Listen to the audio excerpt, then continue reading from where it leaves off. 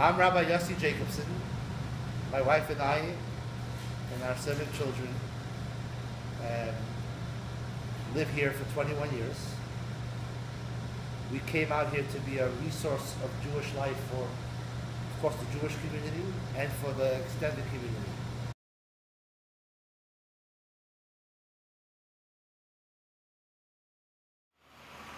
If you aren't a part of the Jewish community of Des Moines, there's a good chance you may not know much about them. That's why we visited with members of Tifereth Israel Synagogue and Maccabees Kosher Deli. My name is Patrick Courtney. I serve several different roles here. Sure, Stephen Edelman Blank, Rabbi of Tifereth Israel Synagogue in Des Moines, Iowa. As a group, we wanted to know more about the Jewish culture and religion here in Des Moines, so we visited the synagogue just down the road. Sure. It actually has some pretty old roots.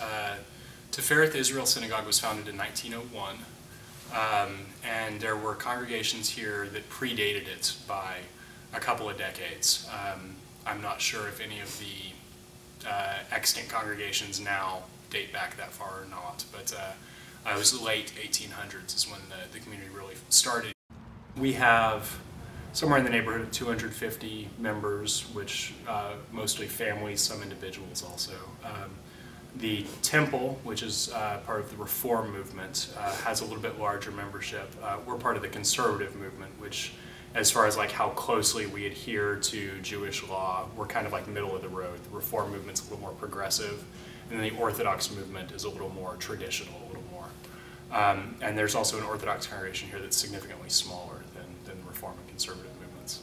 And we have a group that it's called Hasidic, which means pious, sometimes referred to as ultra-Orthodox. And they have a small community here also.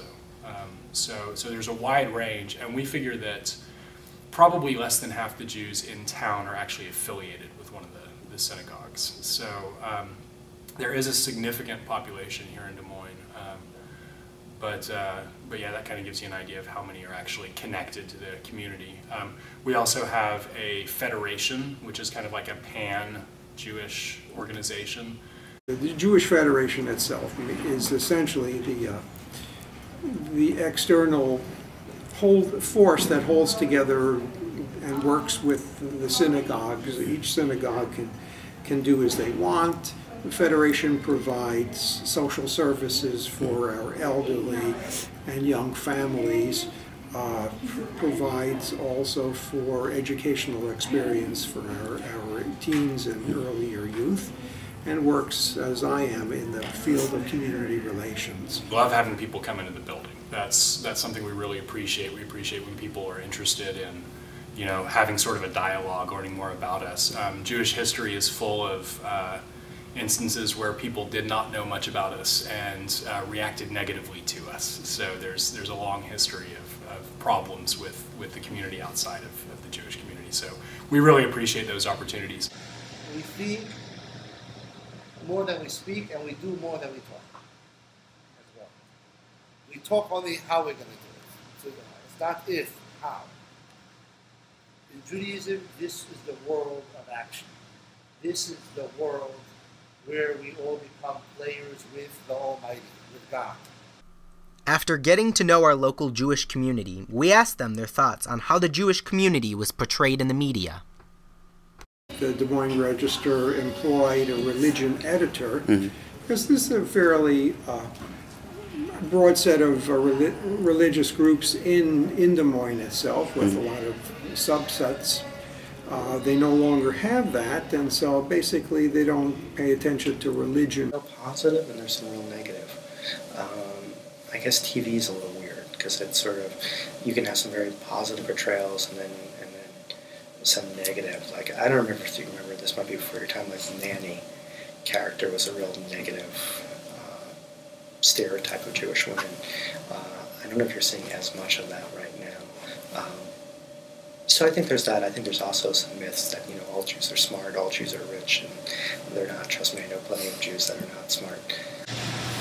Look, somebody just came in here earlier, but the Jewish guy who's not even affiliated, he was so hurt. Somebody just gave out a book. I should have taken a picture of it. The map of the Middle East. Israel doesn't exist. what media? There's the left, there's the liberal, there's the conservative. You know, there are those who see, there are those who don't see. There are those who don't want to know.